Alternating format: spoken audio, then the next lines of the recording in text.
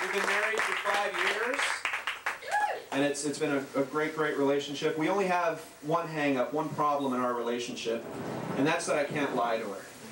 And I know I'm not trying to be all, oh, it's so sweet, he can't lie to his wife. No, don't get me wrong. I realize if I could lie to my wife, our relationship would be a whole lot better. You know, like there was this one time I came home. She asked me, why do you have glitter all over your face?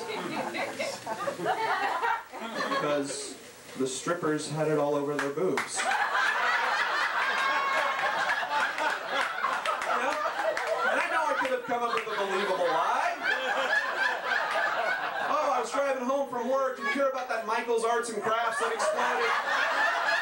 Had my window down. Apparently there was debris. You know, they were dropping potpourri and styrofoam. I guess I got some glitter. I could have come up with a believable lie. But you know, I think back to the night that I went to that club, to that strip club, and the whole thing was lit in black light. You couldn't see glitter in there at all. Damn strippers set me up. They knew I was going to get busted.